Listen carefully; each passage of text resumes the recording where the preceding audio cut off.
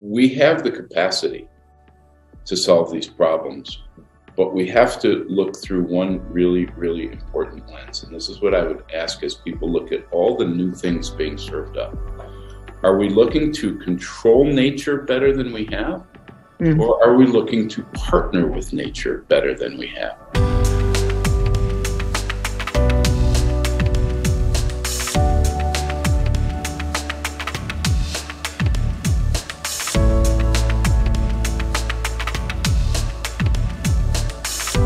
Welcome to Facing Future. Our guest today is Larry Kopald, and he is the founder of the Carbon Underground. Each year we pump 30 to 40 billion tons of carbon dioxide into the atmosphere, accumulating some trillion tons since industrialization began, much of it the result of agriculture. We have to draw that down. No technology on Earth can match the capacity of the planet itself to sequester all that carbon. Trees, healthy soil, and biodiversity are essential. Photosynthesis is critical, as is changing the way we farm.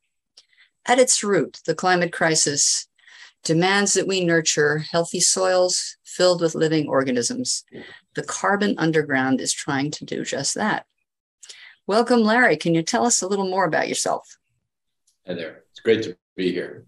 My path is somewhat unusual. I grew up in the advertising business. I was the creative head of advertising for McDonald's and American Express and Nike and Coke. And it sort of did a wonderful job at teaching me communications and motivating people and the way business works, which is critical to what we're doing today. I sort of moved on from there after a long and really wonderful experience. And I got into social change. And I created one of the first change agencies. And we've worked a lot in the utilizing the same types of tools that advertising uses to communicate to people, but really factoring in social change to it, positive impact on the planet. I'm a senior fellow at the business school at USC. For 8 years under Obama, I was on the White House panel on social innovation. This is stuff I live and breathe. And about 10 years ago, I was on the board of Greenpeace. We were at a Greenpeace board retreat in Costa Rica. And the climate news being given to us by some of the experts was as bleak as one could imagine. They all said we have 15 years left and there's nothing we can do. It was already past the tipping point. That was 10 years ago. And after that meeting, I was introduced to this new data that was starting to just emerge around the world, that there might be a relationship between soil health and climate change. And it's something I had absolutely never heard of before and had been working in climate change, being a big environmentalist and being on a lot of big boards for a long time. And, I'll leap forward now. We do know that there is a direct relationship between the health of our soil and the health of our atmosphere and our planet and our water systems, and not just carbon. And so we created the Carbon Underground. And our mission was to restore the depleted, degraded, dead soil around the world, which the UN estimates could be as high as 70% right now of our topsoil. And by the way, they also say that at the rate we're destroying it, we have at this point about 50 harvests left and we won't be able to grow food. So there's also that nice little element. Well, doesn't that depend on the location? In different places, there's different capacities of the soil. It's such a large figure to come up with globally. Yeah, well, yes, of course, there are differences, and there are some places that are healthier than others.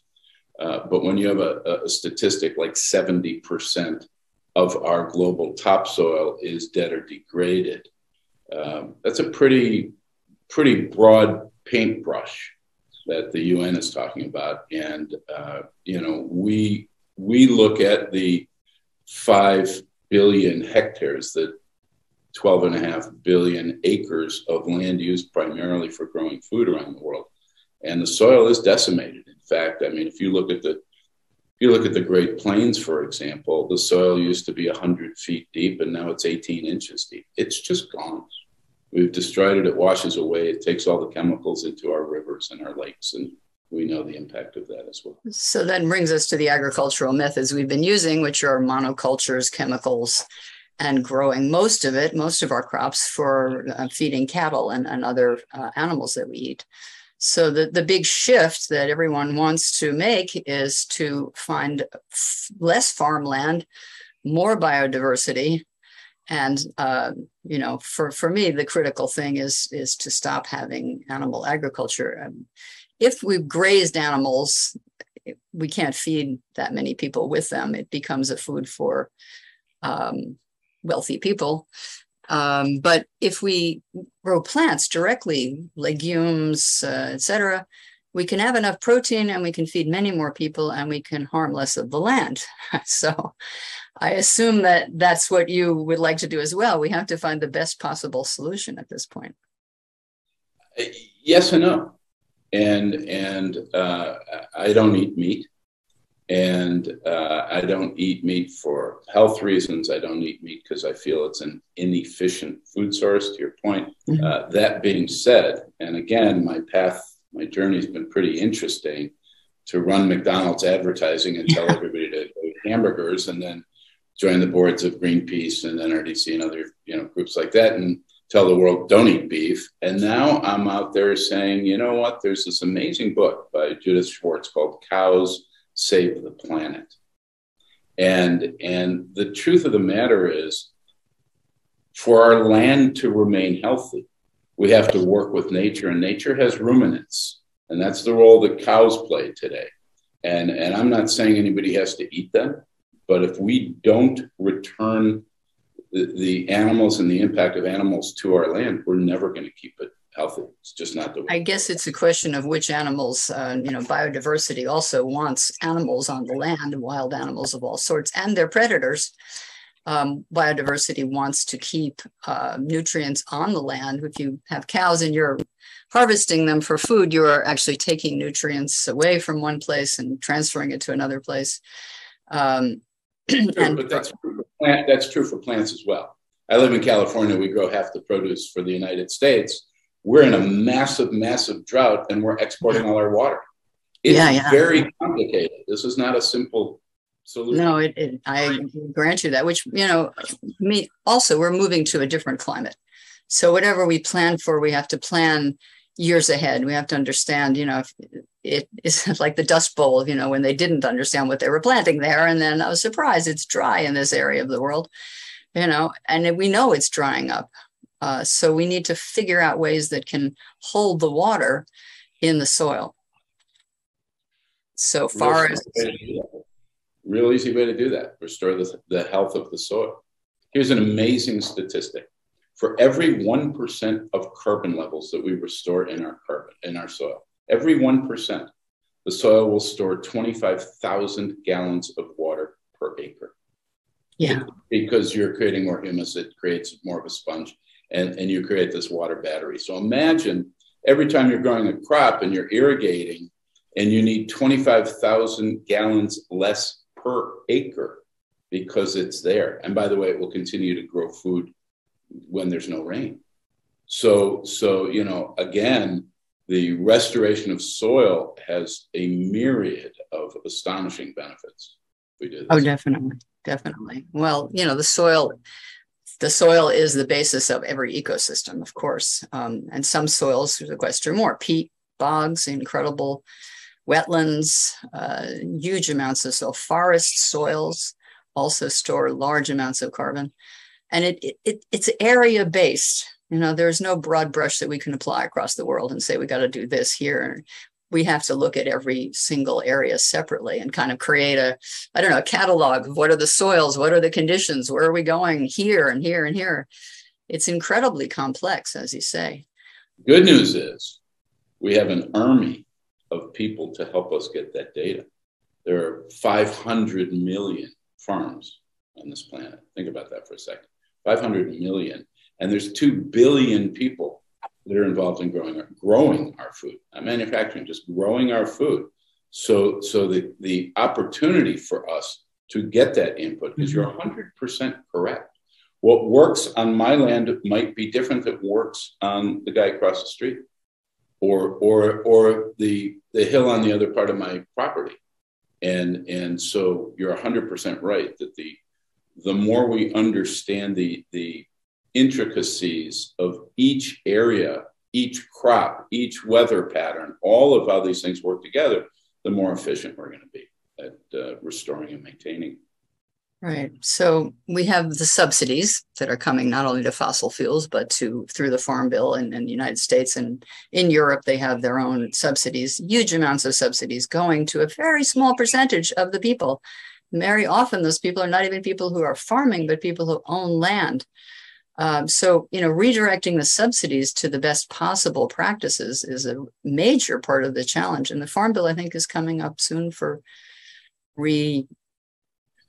Yes, every 5 years on the farm. Every 5 years, yeah. And it's interesting. We were on a call this morning on subsidies in the EU.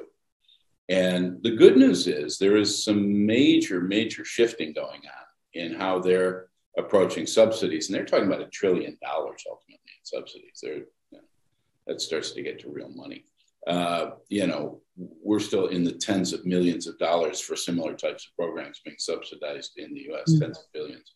And so it can be a lot, but it's not nearly what we need. But you're right. I mean, it's a question of who is it that we're subsidizing, and probably more importantly, what is it that we're subsidizing them to do? Because a lot of these subsidies continue to make the situation worse, not better. Well, absolutely. So if we were to switch our subsidies, figure out the best thing to do in each place, then we have this idea of the carbon offset. So people can buy carbon offsets for their industrial pollution or whatever. And some of that has worked well. Some of it has been simple greenwashing. Some of it has gone to projects that already exist and don't need to be subsidized, land that's already been saved, for example, in some cases. What's going on with this carbon offset? Is it a good thing? Will it work?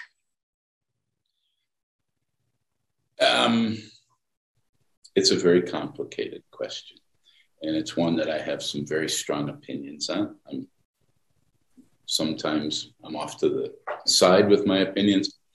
I think that if you happen to see John Oliver's piece on offsets recently, which is getting a lot of discussion, pro and con, I think there was a lot of truth in that. And I think that let's start with the very basic premise.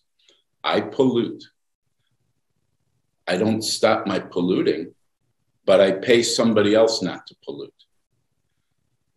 Maybe in some worlds that makes really good sense. And I understand carbon budgets and I understand, carbon systems.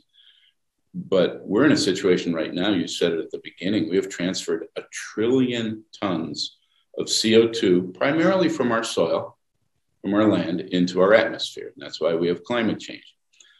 That's called legacy carbon. And if we reduce emissions to zero today, and as you said earlier as well, we're still putting 30 or 40 billion additional tons in every year. All this work that the cops have been doing and we've all been doing, the problem is still getting worse. It's not turning around. And the thing about offsets is that we need to go to a carbon negative behavior. We need to operate in a way that pulls that legacy carbon back down and puts it back into the soil, or going to zero emissions does zero. Those are the two halves of climate change. And so focusing so much on emissions, and by the way, you're not really even netting out in a neutral standpoint if you're still polluting and you're paying somebody else not to cut down a forest that's already been protected. Where's the net benefit in all of that? So what we like to focus on much more are carbon insets. And the distinction being that And inset is an actual, based on what you're doing, it's drawing that carbon back down and putting it back into the land. And so if you're a company and you're polluting and you put 10 tons of carbon up in the atmosphere, but you pay somebody to do some activities, restore soil, for example, plant trees, for example, that will pull down 10 tons, okay, at least you're stopping it from getting worse. And by the way, then when you go to 11 tons of drawdown, you're starting to reverse the problem. And we can do that. Mm-hmm. Absolutely. Well, assuming the projects are bona fide. Well, yeah, I mean, verification is very important these days. And good news is there's wonderful companies that are doing it. We're involved in all kinds of research to help identify and validate the movement of carbon. Okay. So you say you are working with certain businesses, and there are certain companies that you think can be helpful in this process. We can actually take companies that are making money and have them make money in a different way. Is that going to be viable, and where's it working? Well, I hope it's going to be viable, or we're in trouble, and we're in trouble. Regardless, we're in trouble, and we know that. We see it around us every day. The food industry is the biggest industry on the planet, entirely dependent on the health of agriculture, right? And I'm really excited when I see the actions, the changes, the transitions that some of these very large companies are doing to get away from destructive, degrading industrial practices of, as you said, tilling the soil and monocropping, only growing one thing, and pouring chemicals on it and trying to replace what nature does. It doesn't work.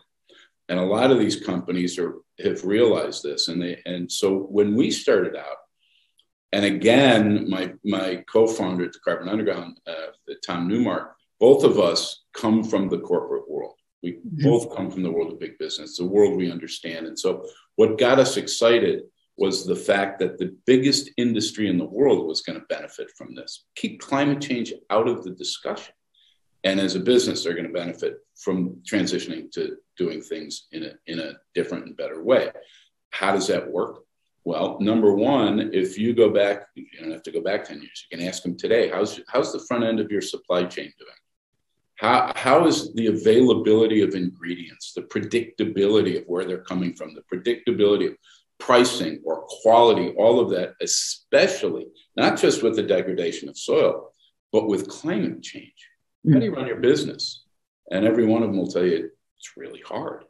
And how do you do your business planning and your financial planning for the year, not knowing what you're going to pay for your key ingredients? It's really hard to do. So we walked in through the business doors and we said, if you shift to a practice that keeps the front end of your supply chain healthier, your whole supply chain will benefit from it. And they all get it. They don't, all of a sudden they're saying that the stress that their farmers are in, their producers are in around the world is pulling down their company's ability to do what they do. And these companies will tell you that. So from that standpoint, it props up their supply chain health, but it does something else. When you are subsidizing your farmers by paying costs that include their ability to buy chemicals, right? Their ability to buy water for irrigation. And there's obvious costs, not just environmental costs, but there's financial costs in that. And you restore the land, and all of a sudden, guess what's happening? You don't need those chemicals. You don't need those pesticides because nature takes care of it when it's healthy. All of a sudden, your own input costs go down dramatically.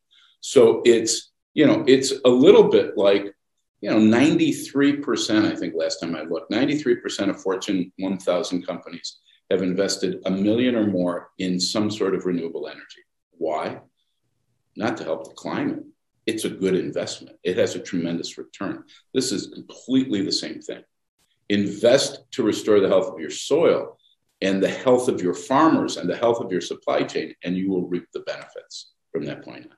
Well, the thing is that only a few companies run the food industry, and they're big, and they have the big systems of monocultures and farm equipment and the chemical companies and the genetically modified seeds and the whole game that goes on, allowing more glyphosate.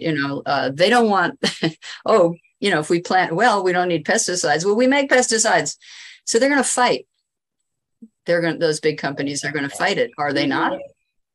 Well, look, sure, in the corporate world, decisions are made that might not be the same ones we would like to have made at times. But what I can tell you from our 10 years of experience is that massive leadership, massive investment, commitment, and actual change is coming from those companies you just talked about. Mm-hmm. It's just that simple. I mean, there are food companies that are committing $1 billion to transition to regenerative practices for all the reasons I talked about. Okay, so that would mean end of monocultures, diversity of crops, planting of cover crops, keeping the soils covered, all of those kind of essential things. I think, it's very exciting that what you tell me, if this is what's happening. Buckminster Fuller famously said, you don't change a system by attacking it. You change it by creating a better system, and people will move to it. What's happened in the food business, and I use the happened, is that they've realized there's a better system. It's that simple. They've realized there is a better system. The train has left the station. This transition to growing food in a different way, in a way that allows soil and the farmers and the producers to stay healthy, is something that the food industry is moving to very broadly. What they're not doing is they're not moving fast enough for us to get the benefits before the window closes on climate change. So much of what we do is we are now working on, okay, so now that the knowledge is out there, and by the way, we need lots more data, and we can talk about that, how that's being worked on right now. But now that people understand there's a better model, how do we accelerate the rate at which they transition?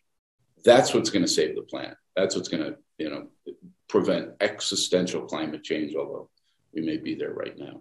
Well, I have to come back to the fact that we're using 80% of our agriculture to grow crops or graze animals to eat, and that this incredibly unwieldy system is wasting, we need 10 times the input to produce a pound of animal flesh as we need to produce legumes, beans, directly for people. So, I mean, to me, this is like the basic fact of the transition, stop the animal agriculture, and also in the oceans, of course, where we need the oceans to recover their kelp and their, all of that system. We have to just take a break here, folks. You've enjoyed all your stuff, but let's stop it for a while, at least. And we can't provide anyway meat for everyone if we go to grazing animals. It take too much land. It would take too much water. So we need everyone, we need a diet that's equitable. We need a diet that's sustainable. Let's start right there. And the issues you're bringing up, we can't export a Western diet to the world the way we've been trying to do for the last quarter of a century, because we see the impact of how it's happening. And I agree with you that even though the fact that we got to get animals back on land where we've taken them off or we've replaced them with cows being raised in destructive ways, we can't do that at scale, right? We can, so we have got to figure out there's going to be some meat in our diet, no question, and we have to figure out a way to do that in a way that keeps the land healthy. I'm not going to make a decision on what you should do about your own health, but I've made that decision for me. But even that is starting to transition. So if you look at the amount of people who are plant-based, or more importantly, the offerings of food that are plant-based, you can satisfy your whole diet right now. Yes, absolutely. When You'll you have a look healthier life as well, because we know that meat causes, problems. It's carcinogenic, it causes diabetes, it causes obesity, clogged arteries, heart disease. We're much better off eating plants from a health point of view. you know what? I read the China study, all 700 pages. It's pretty profound. Yes. And it's an interesting book to read lying on the beach in Hawaii as people come up and go, wow, what are you reading? And you get into some great conversations. But even in the production of meat, I don't know where it's going to go, but there is a large investment and a lot of work being done in cultured meat, right? Yes. And you know what? Just Foods, Eat Just, they are now selling in certain countries where it's already been approved cultured meat, where they've just gone in and you take a cell from the muscle of an animal and you replicate the cell. That's all you do. And I believe that that's going to be a part of the food supply. It's not going to I agree with you. I think that that's possible. Instead of going through the body of an animal, it gets grown in a laboratory, and we might think, oh, this is frankenfood, but actually it's probably a very good idea compared to what we're doing now, where the thing goes into a unhealthy situation with antibiotics, et cetera, and then is slaughtered. Yuck. Let's take the cells and grow them. Much better. If you must have some animal protein, well, here it is. And in a much cleaner, unbelievably efficient. And you're right, cleaner. Right. So again, we are in probably the greatest transition period in human history, because the systems are global, the problems are global, and when you have a thing like COVID and the world shuts down, it reminds us, and this is one of the wonderful benefits of COVID that we're seeing, and we're involved in a lot. It reminds us that we can't protect ourselves as a community because we are utterly dependent on globalization. And so communities and cities around the world are sitting there saying, we have to become more resilient. And one of the key ways that you become resilient that you must do is you have to be able to feed your people without a ship coming across the Atlantic Ocean or, something like that. So, I think this localization of food production and which bleeds into the health of the environment and the community, I think is a really good thing, but it's complicated. Yeah, well, in cities, there isn't enough land around the cities to be that local. You have to bring in food from some distance away. New York City, can you imagine? Well, farms. But still, upstate New York has a lot of spectacular farmland. Yes. LA County, I live in LA. We have 1 million acres of vacant land. Now, we don't have any water to grow anything with right now. But let's assume someday we do have that again. There are, and you know what, even if you're growing or producing 10% of your food locally, it helps. It helps. Oh, sure. Yeah. I mean, people could have gardens, people that have rooftop gardens, all kinds of possibilities are available to us, and we should look at them all, I guess. And the joy of growing something yourself. Right? Absolutely. Yeah. And how wonderful it is to eat fresh food. Just that you picked that moment. Yeah. Well, Larry, thank you so much for being with us today. It's been a pleasure to talk with you. And, to hear, I'm sure there's many more things that Carbon Underground is doing. And I hope that people will go and look at the site and see what you're up to. I'll say this one thing, which is we have the capacity to solve these problems, but we have to look through one really, really important lens. And this is what I would ask as people look at all the new things being served up. Are we looking to control nature better than we have? Or are we looking to partner with nature better than we have? We're never going to win against nature. So I don't care how much you put in a cow's feed to stop them from methane. It's never going to work long term. And by the way, if you restore the soil, part of that biodiversity includes methanotrophs in that soil that will eat all that methane. So partner with nature. Yes, absolutely. Partner you could ever ask for. I can't agree with you more. Absolutely. Thank you so much, Larry. Good being with you. Good being with you. Bye-bye. Bye.